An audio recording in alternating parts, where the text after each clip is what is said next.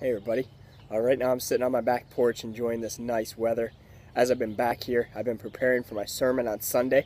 I'm really excited just to dive into this passage. I've been challenged by it a lot this week personally. I hope that you'll be challenged and encouraged by it this weekend as you hear it.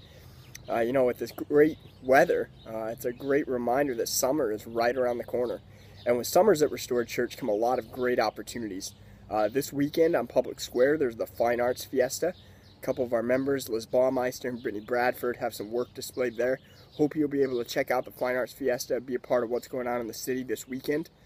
This week I had my first weekly meeting with Dave, our summer intern. He's really anticipating a lot of great lessons to learn this summer.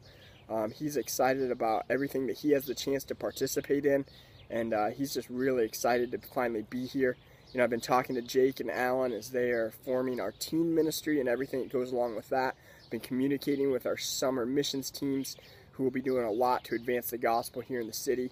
And as I think back to last summer and the fact that we connected with 50,000 people, I'm looking forward to this summer with even more excitement because I know there are so many more opportunities and there are so many more possibilities available to us.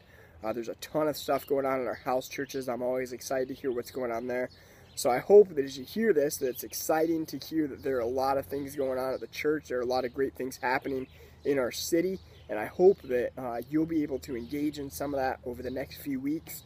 There's a lot of great stuff happening, but more than that, I hope that you'll pray for all the opportunities that you'll have and all the opportunities that other people at Restored will have this summer. Hope you're enjoying this weather. Hope you have a great weekend, and we'll see you soon.